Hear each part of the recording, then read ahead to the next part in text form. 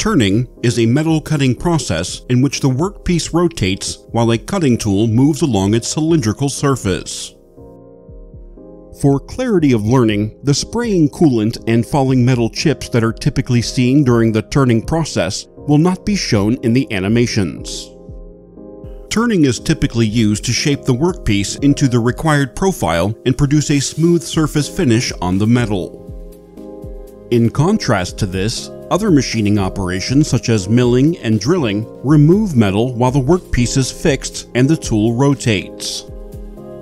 What is referred to as the vegetable analogy is represented here.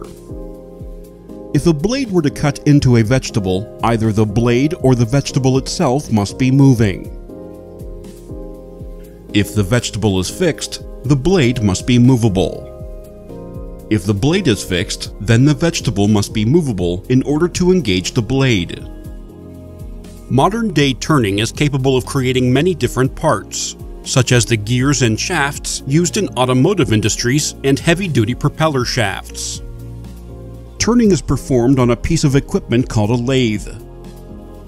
Manually operated lathes have been used for centuries and are still used today.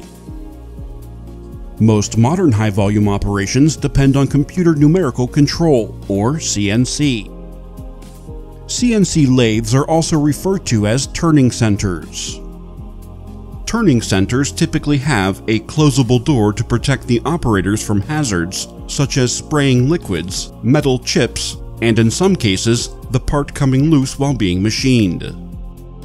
In turning operations, a workpiece is held in a device called a chuck or collet, which rotates on a spindle. The spindle can be oriented vertically or horizontally, depending on the size and shape of the part. Across from the spindle is the turret. The turret houses multiple cutting tools of various types.